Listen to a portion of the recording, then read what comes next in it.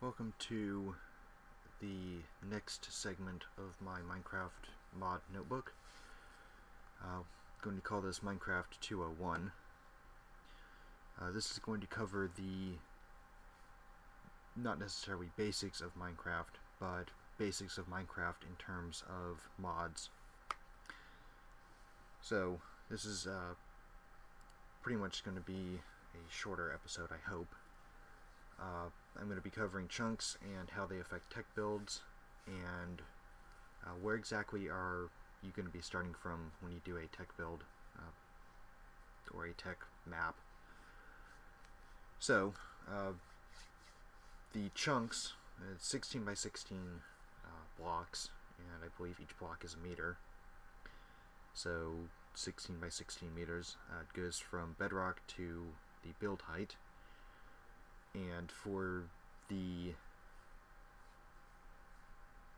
purposes of calculations and any sort of mechanics, unloaded chunks don't exist.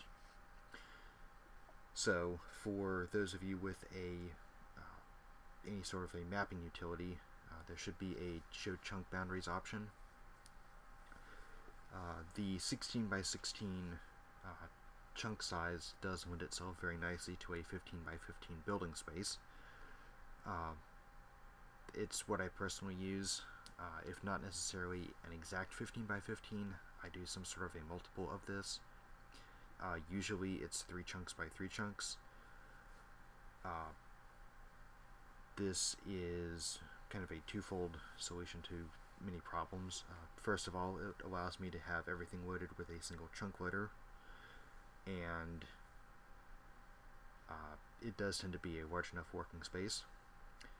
Also, the 15 by 15 is large enough to use, yet small enough to avoid problems such as running out of materials on your second night, which is always fun. So, when it comes to mods, you want to avoid chunk boundaries like the plague. Multi-block structures, which I will just be referring to as MBSs, when they cross chunk boundaries, they may do one of several things. They may either work, not work, work sometimes, or explode. The railcraft boilers, IC2 nuclear reactors, especially the multi-block versions of them, are both very popular for the catastrophic failure events. Also, not crossing chunk boundaries will reduce issues of debugging. I did play Better Than Wolves for 2 or 3 months, and I made a auto kiln, basically a very fancy redstone contraption running off of a very precise timer, and I believe I had a 4 to 6 tick window to make everything run. When I crossed the chunk boundaries, I couldn't get it to work. I moved everything within the chunk boundaries, and suddenly it started working just fine. So with that in mind, I just avoid them now. Keeping everything inside chunk boundaries also reduces the number of chunk loaders.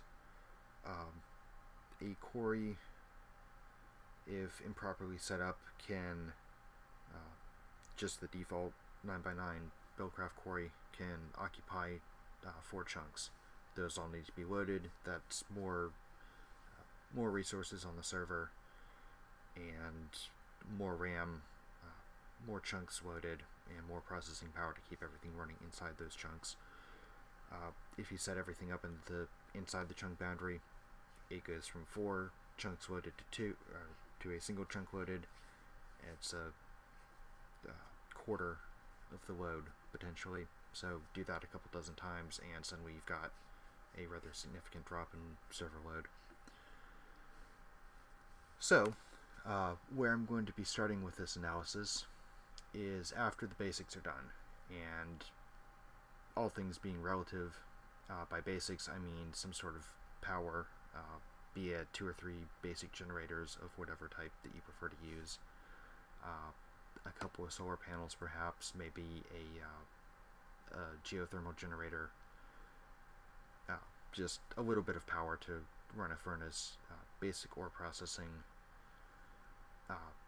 Perhaps at this point you might have an electric tool or two, depending on the mod.